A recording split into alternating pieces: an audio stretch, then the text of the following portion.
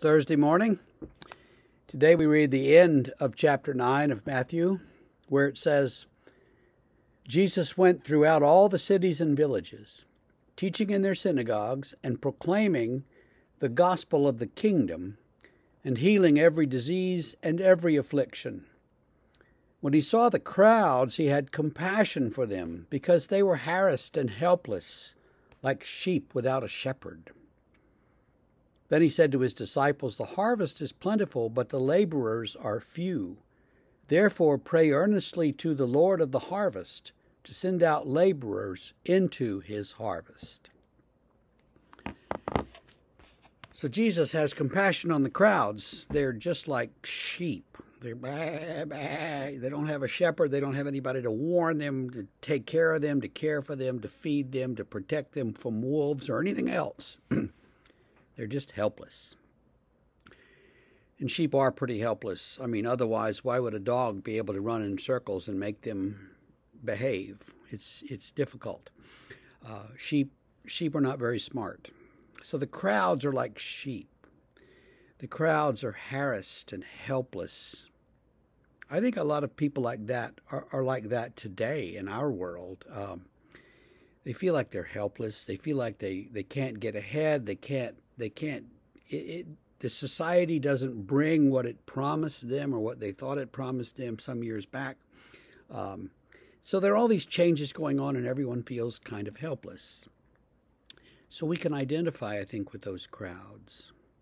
Jesus comes to the crowds and teaches them about the law, I suppose, as he has in Matthew, proclaims the gospel, says to them, God loves you and God is here to set you free, and heals their diseases and afflictions. And in those days, particularly, having a disease or an affliction was kind of a life sentence. If you got sick, what were the chances you were going to get well? I mean, medicine wasn't anything like what we know. Medicine was mostly putting a towel on your head and holding your hand.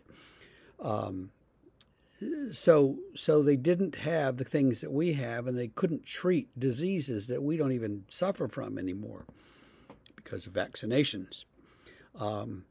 They didn't have those things, and so Jesus comes along and heals people, and that's very important in that time and place for him to be able to do that. And so that's another thing that he does in addition to preaching. Teaching and preaching and healing are really the things that Jesus does. As we look at this passage, though, he says to the disciples, the harvest is plentiful, but the laborers are few. And basically says to them, we need more people to get out there and get this done. There are a lot of people that would listen if we had more people who would do the talking. I remember a sermon that I heard in Princeton one time. It was an African-American preacher of some note, and I can't remember who it was. He came from Washington, D.C., and he came up and he preached in chapel. And after he spent about 30 minutes talking about how they had told him, you only have 12 minutes, you only have 12 minutes, and how he'd said that to everybody all morning. I only have 12 minutes, I only have 12 minutes.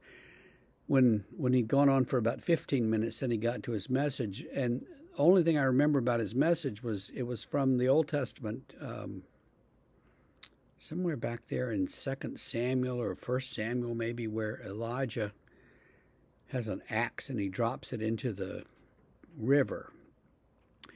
The man's message was, full forest, no axe.